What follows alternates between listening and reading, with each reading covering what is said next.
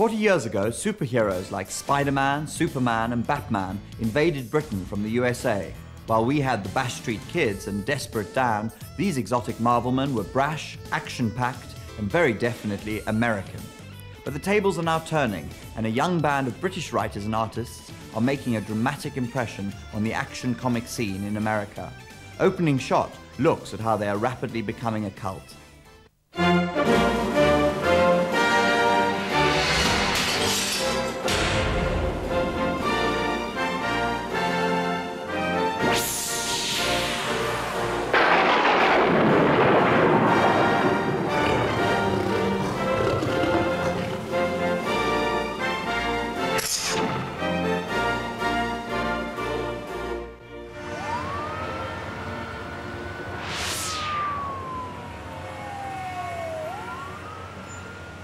The perfect formula is to take fantasy and make it seem as though it could really happen, as though it's real.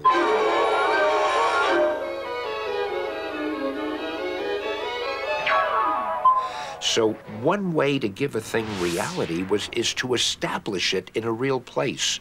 I always wondered why they called Batman's home Gotham City and Superman Metropolis. I mean, why didn't they say San Francisco or Chicago?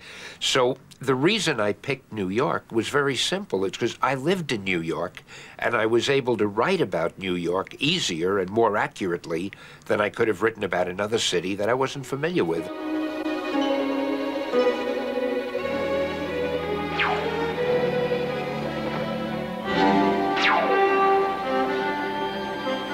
Boy, this is the life. No stoplights, no traffic jams, no trouble. Uh-oh, that sounded like someone breaking into the museum.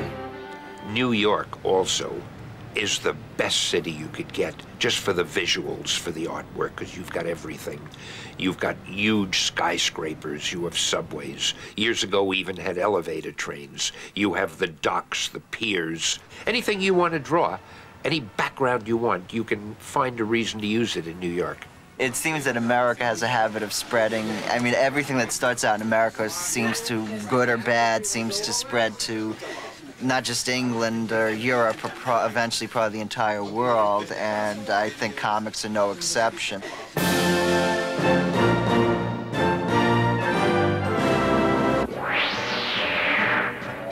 Here's Spidey!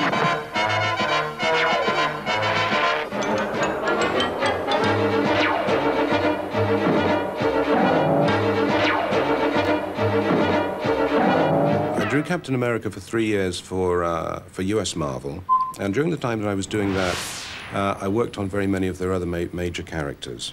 So I knew that their lineup very well, and when I had the chance to come to Marvel UK, it was very exciting because it gave me the chance to harness the British talent, which had been finding its own way to the American industry during the time that I was there.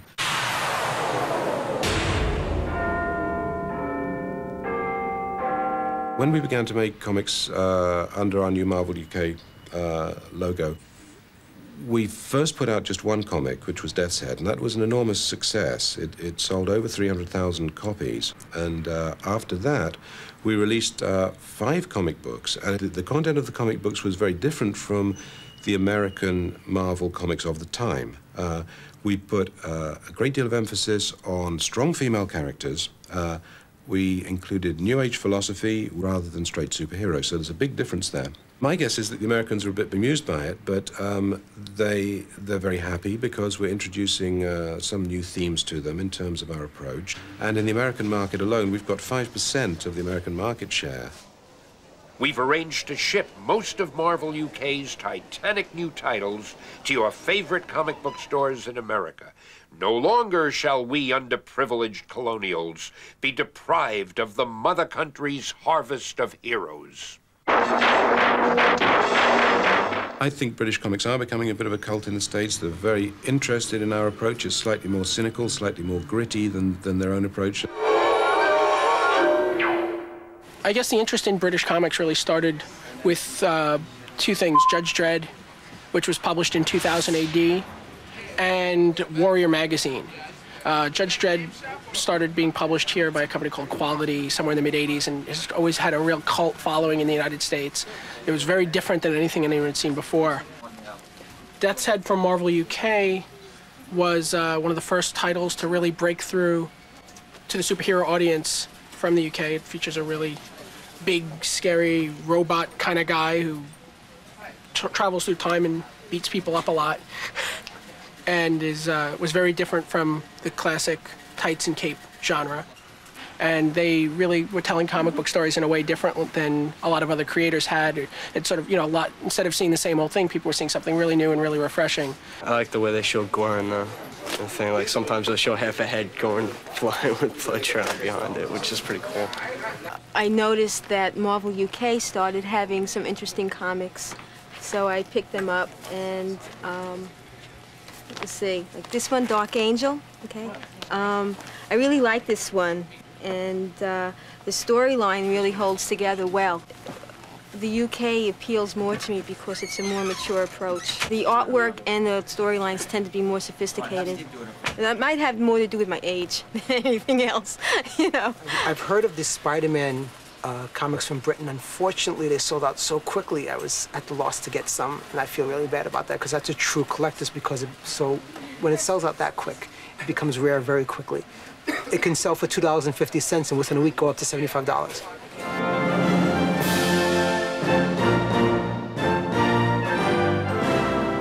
I definitely see a connection to the British punk movement. There's a magazine called Deadline, which comes out. The characters tend to be very punk. The music they talk about tends to be very hardcore punk. I've definitely noticed a cyberpunk influence, a sort of making yourself better through machinery and prosthetics, and where superheroes in the past were, I'm going to make myself better through training and dedication, and this kind of, you know, my parents were killed, so I'm going to become the best I could be to avenge their death. But this is more like about being disassociated from the corporal body and building on it and adding swords and guns into your arms, and you know, like these eyepieces. And I also see a lot of more occultish influences too. There seems to be, you know, dark secret societies and that kind of stuff. It's definitely a lot different. Judge Dredd was, you know, post-apocalyptic futures, and they seem to be a lot more willing to let characters die than in the Marvel you know, the regular superhero titles. There seems to be more of just kind of an abandon to the books. The British approach is much more cynical, I would say. There's much more of an interest in robots, cyborgs. They don't really seem to have much of a nostalgia or a tolerance for the mainstream, what you might call capes and boots superheroes. Well, I work on Death's Head, and that's obviously been extremely successful in America, much to everyone's surprise and also pleasure. I have to say, it took me by complete surprise, but I'm glad it went down so well. I think the UK writers tell a lot more of character in their story. They have a lot more story there. They don't rely on the punching and the fights as much.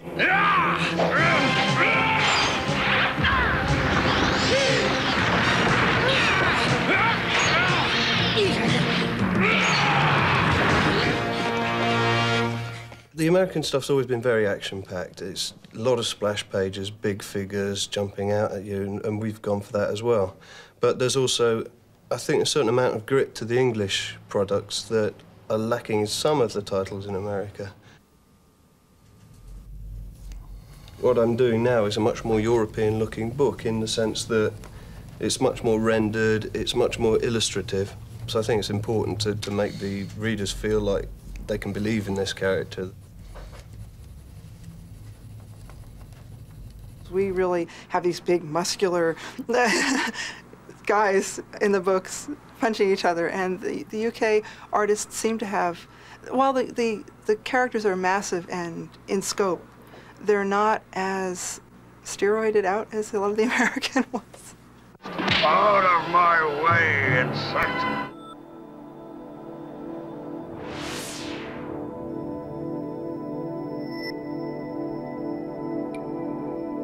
Traditionally, comic book artists have worked from their own homes and brought their work in when it's completed. But about 18 months ago, we decided here to start an art room downstairs where the artists could come in and work actually on the premises. can't remember the first time I picked up a pencil, but I do remember I was drawing comics first, I think, before anything else. I started reading Beano comics and Dandy comics, which were given to me by my mum and dad, which they tend to be the comics which kids are bought by their parents, which were great when you're very young, and progressed from that to American comics.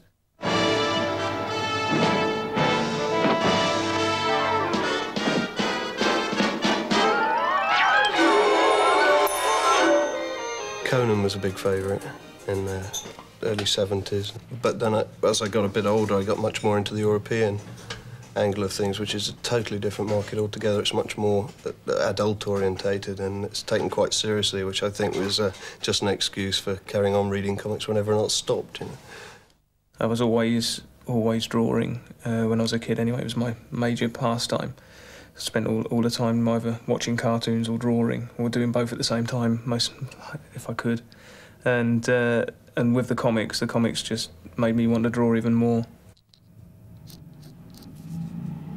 For me, they equate very much with films, and they've got the same sort of connection, in so much as if you go and see a good action movie, you'll be lost for an hour and a half in that world. A good comic will do that. You'll read it and you'll be there. When you start from scratch, the white page can be really daunting, so it is a case of picking your big image and going for that.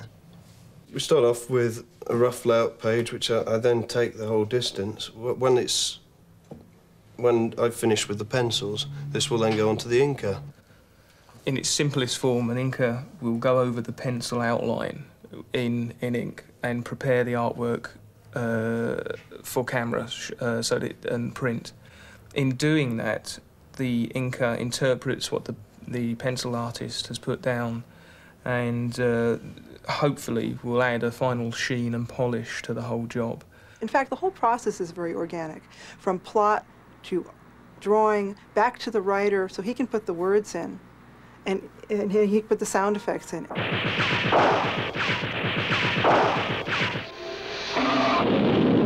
And then it goes to a letterer who will put all your words in, will make all the balloons kind of flow with the page. And then the inker gets it, and he finishes it off. Then the colorist gets it, and then they add the color, and you've got a comic book.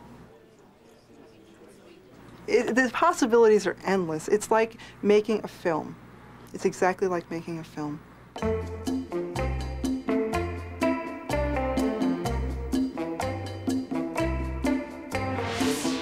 Definitely one of the differences is that we have modern bodybuilding going on now, which has taken it to a whole new level in terms of understanding the dynamics of the human figure. In the 50s, you've got people like Steve Reeves and Charles Atlas, who had a completely different physique to someone like Arnold Schwarzenegger, which he's a big bloke, but he's also got no fat on him. You can see how every muscle is working. Basically, these are quite helpful because you get an idea in your head, and maybe you can position the action man, approximate the position with the action man, and then sort of turn him around and get a different angle on the thing. And it just helps the imagination a little bit.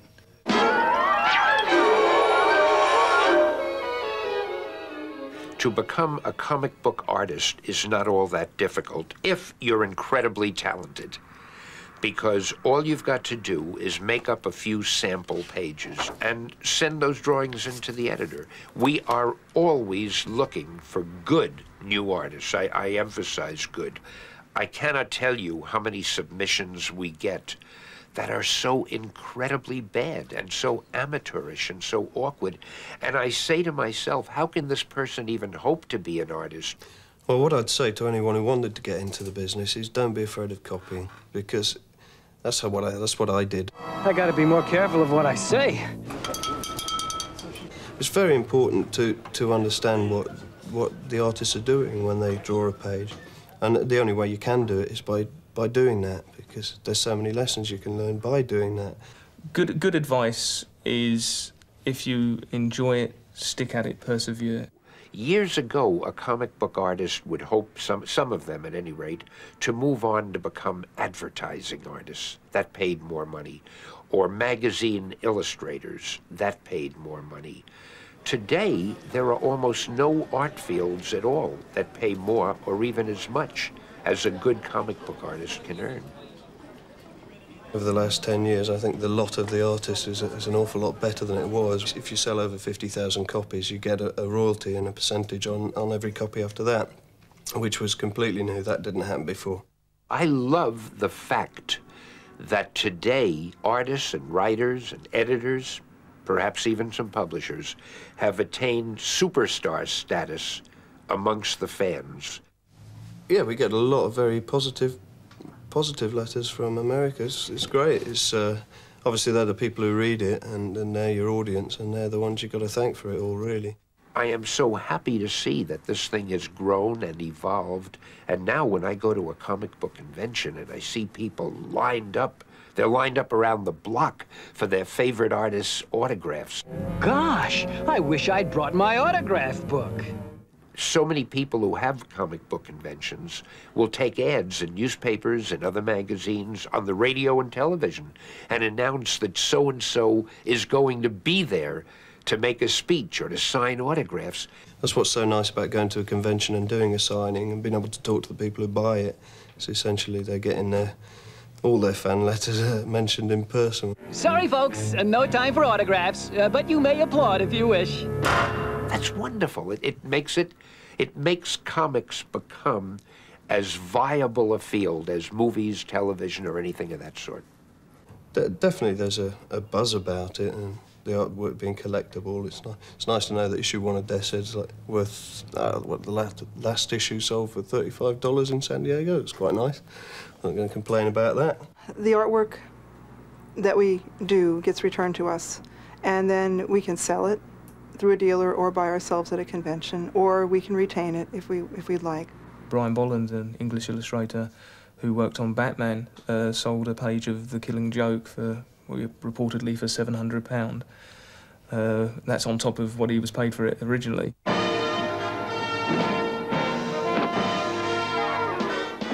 There are a number of female writers and artists, but they certainly are in the minority.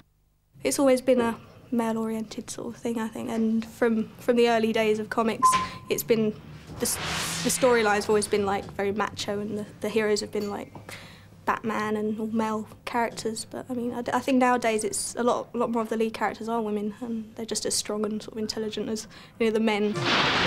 Now we meet Storm, whose mutant ability to control weather itself is still not completely understood.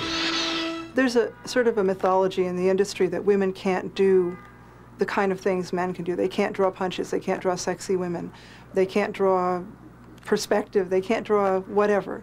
They can't draw large hands. It's just that mythology. Women can draw anything a man can draw. Forget it, lady! I'd like to think that as a woman I have a different perspective to offer to the comic book industry. I can understand why women wouldn't read comics or women wouldn't be interested in getting into the comic book industry.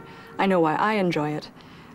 It's just a wonderful creative process to get involved in. Well, this cover was one that I had to really beg my editor to do. My editor at the time was also a woman editor, and she really liked to see a lot more action on the covers because action attracts kids to the books. But I felt with this story, it wasn't that kind of a story. It was a story about two characters struggling to come to terms with a war and with some of the things that had happened to them. And I felt that it would appeal to some of the readers because it was minimal, and it was just maybe powerful in its being quiet. And a lot of the female readers responded very favorably to this cover. I do like to think that the women characters in my books are a little bit more assertive, a little bit more forceful, possibly a little bit more intelligent. If I find a writer wanting to portray a woman in a way I think that's negative, I can at least say, please, reconsider, do it this way. Magneto, your deliverance is at hand! Well, my friends, I've talked to them about this, and they say, oh, well, I don't like the way women are portrayed, and they're all really very busty and curvaceous and lovely and stuff, and it's like, yeah, well, but so are the men, so, you can't really argue that. Okay, this figure's sort of inspired by one of the characters from the X-Men, called Deathbird, I think her name was. I really liked the sort of the costume she was wearing. It was very spiky and armoured, and she's a bit crazy, this character. So a lot of women think that it is the same as it was years ago, and when women are damsels in distress and only get rescued by the male characters. But I mean, it's not so anymore.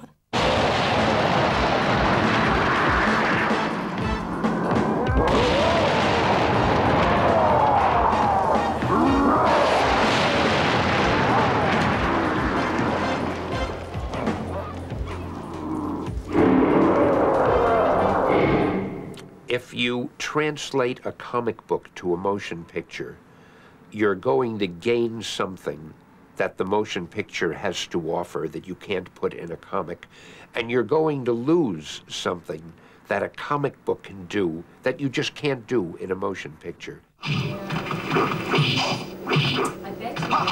In the case of our comics being produced as video games, you gain a lot and you lose a lot.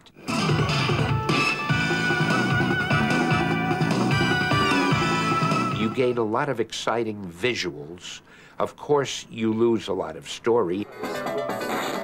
You can't have the same kind of story in a video game that you have in a comic book.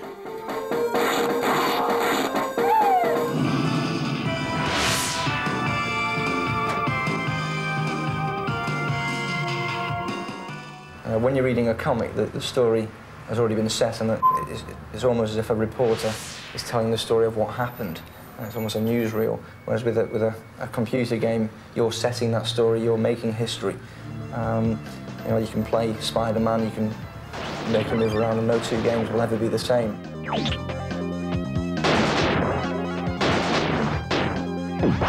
You're trying to balance your freedom on the computer to make it do all sorts of fantastic things.